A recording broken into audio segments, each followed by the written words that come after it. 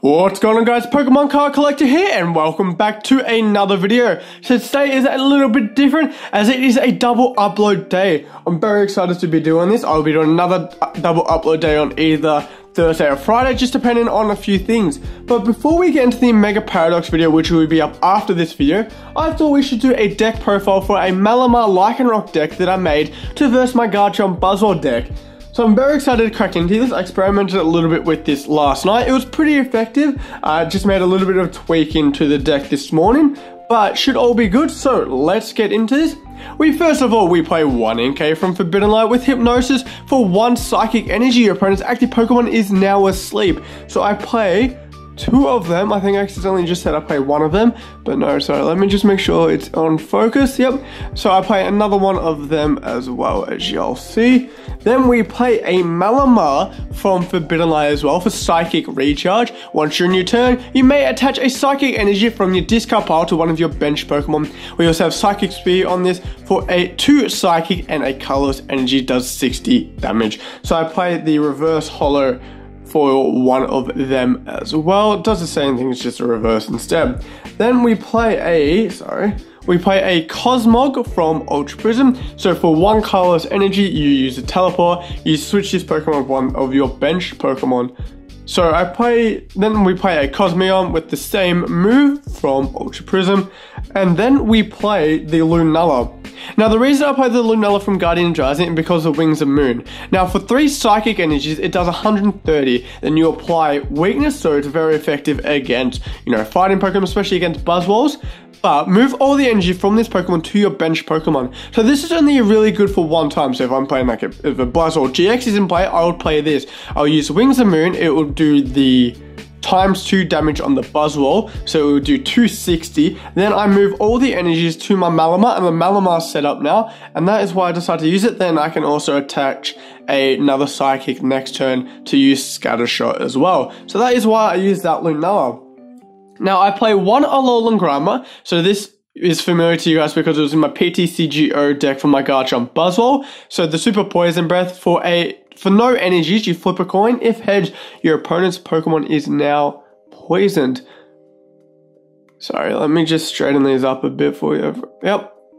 There we are. Then we play 1 Rockruff from Forbidden Light for surprise attack for a fighting and colorless energy. So you flip a coin. If heads, it does 50 damage. If tails, it does nothing. So we play 2 of them. And then we play 1 Lycanroc from Forbidden Light. So we have Dangerous Rogue for fighting and colorless energy. This attack does 20 more damage for each of your opponent's bench Pokemon. And then we have a Cellarrock for 2 fighting and a colorless energy as well, which does 100 damage. So I would chuck that one up there. And then we play the Lycanroc from Burning Shadows. I play the reverse foil one for Dangerous Claws. So for 1 fighting energy, if your opponent's active Pokemon is a basic Pokemon, this attack does 30 more damage. So I find this to be useful, especially against Buzzwoles, or if you're trying to just knock out Pokemon to gain prize cards to get an advantage over your opponent. Pretty useful for this. And then you have Corner for a double colorless and fighting. The defending Pokemon can't retreat during your opponent's next turn, and it does 90 damage.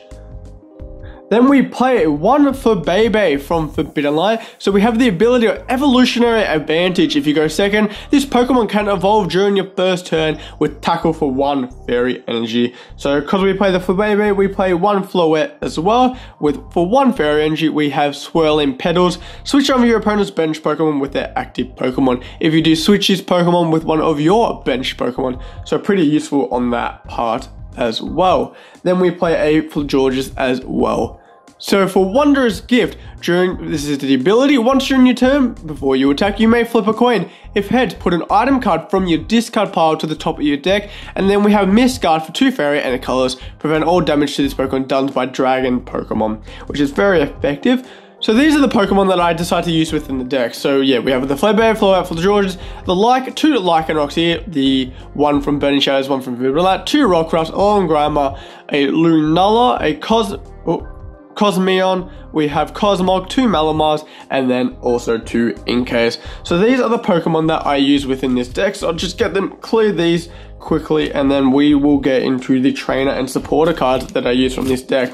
So this deck is actually pretty good. I'll be doing some more experimenting with it on Friday, which is going to be a lot of fun. I think I'm hopefully going to be able to record that for you guys, and that may be up as well. So we may be doing 3 double uploads throughout the next days. So my next double upload should hopefully be with the PTCGO tomorrow, which will be the Garchomp Buzzwole deck profile. It just depends on when these cards arrive that I'm waiting for. I only need a few more cards that all come from the same person, so they should be arriving in the next few days. Hopefully today though, that is really what I'm hoping for. But let's get into this. So we play 1 looker, so we draw 3 cards from the bottom of your deck. Just pretty useful if you're running low on cards and you can play this, and you don't have to shuffle your hand into your deck. So if you don't want to play Cynthia or anything, you need cards, I would play this, or I play a Howl generally as well. Then we play 1 potion to heal 30 damage of one of your Pokemon. So yeah, I do use the Burning Shadows Elite Trainer Box sleeves for this one as well. But we play 2 Pokemon breeders. So you draw 2 cards and heal 20 damage from your active Pokemon. So I find this to be very effective as well. I didn't actually really know what this card did. I didn't read it when I was apparently building together my Shining Legends Master set, but I was going through my energy and trainer card binder yesterday and I discovered it. I thought it would be pretty useful within this deck. Next we play a playset of Professor's Letters. So Professor's Letters, everyone know what that does. So you search your deck and you draw 2 basic energy cards. So just fighting or fire or water and psychic energy as well. So yeah, we play a playset of them as well. Then as you guys just saw, we play 1 Evosoda. So you search your deck for a card that evolves from one of your Pokemon and put it onto that Pokemon. Obviously that counts as evolving as it said in brackets. Then you shuffle your deck afterwards and you can't use this card during your first turn or on a Pokemon that was put into play that turn. Then we play 2 bodybuilding dumbbells. So I play this for the Malamar and Lycanroc, as because they're stage 1 Pokemon, they get 40 plus HP, which is very effective within the meta and within the TCG, because who doesn't want more health, especially when you're versing the Buzzwoles or the Garchomps or stuff like that. It's always useful to have extra health. So again, we play 2 of them. Then I play 1 Professor Kukui. So it's just draw 2 cards and your Pokemon attacks to 20 more damage. So that is useful as well. We play 1 Professor Oak's Hints, from Evolutions. You just play this to draw cards until you have 7 in your hand. So you could play this instead of Cynthia or instead of Sycamore as well. Then we play 1 Judge. So each opponent shuffles their hands into their deck and draws 4 cards. So that can be a little bit of an annoying card as well, especially if your opponent has built up a hand. Next we play 3 Tornado, yeah. We play 3 Tornado, so these are in substitution of Howl, so it's just to draw 3 cards. I have all my Howls in my Garchomp Buzzwole deck, so I use these instead. So then we play 1 Escape Rope as well. So each player switches their active Pokemon, one of their bench Pokemon. So pretty useful with that as well. We use the XP share as well. So I haven't really used this before in the TCG, but when your opponent's active Pokemon is knocked out by damage from your opponent's attack, you move 1 basic energy from that Pokemon to a Pokemon this card is attached to. So let's say you attach this to Malamar and you have a Lycanroc. No. Let's say you attach this to a Malamar and you have the Lunala in the play. The Lunala gets knocked out before you can use what was the move called? The Wings of the Moon. Then it gets knocked out before you use Wings of the Moon. Then you get to transfer 1 psychic energy from the Lunala to your Malamar. So I find that just to be pretty useful, especially within this deck. Then we play 1 Pokemon Center Lady, so heal 60 damage and remove all special conditions from that Pokemon. So these are the trainer cards that I use for this deck, and then I just use these energy cards, which we can go through as well. So I play 2 counter energies. So this card provides a normal or colors energy. If you have more prior cards remaining than your opponent, and if this card is attached to a Pokemon that isn't a GX or EX Pokemon, this attack provides each type of energy but only provides 2 energy I play 3 of these. I think I accidentally said 2. So I find this to be pretty useful. I don't actually use any EX or GX Pokemon within this deck. I just use basic stage 1 and stage 2. We also play 1 unit energy. So we use this for the psychic one. So this card provides a colorless energy while it is attached to a psychic, lightning, or steel Pokemon. Then we play, sorry, let me just get those cards up here. We play 4 psychic energies here, so I'll just chuck them here. So it's getting a little bit crowded, but I didn't think it was just worth clearing it off. Then we play again 5 fighting energies here. Yes, this one is from the base set. I thought I might as well just chuck that in here. So 5 fighting energies for that. And then the rest of the sorry, I didn't mean to knock the camera there. And then the rest of the energies are the psychic energies. So we play 1, 2, 3, 4, 5, 6, 7, 8, 9, 10, 11, 12 psychic energies. So quite a lot of energies.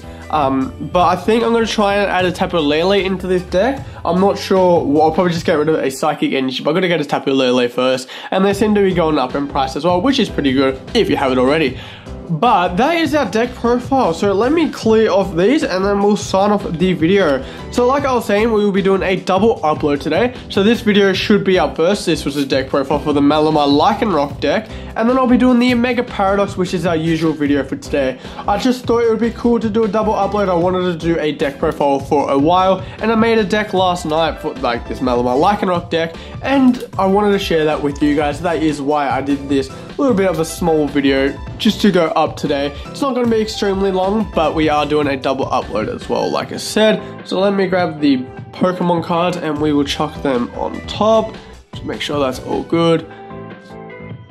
Alright, and that's it. I hope you guys did enjoy this deck profile of my Malamar Lycanroc deck. It is a pretty good deck, and if you do use it, let me know whether you use it in the actual TCG or in the PTCG. I would like to know. So you can send me a message on Instagram or Twitter as well to let me know of that.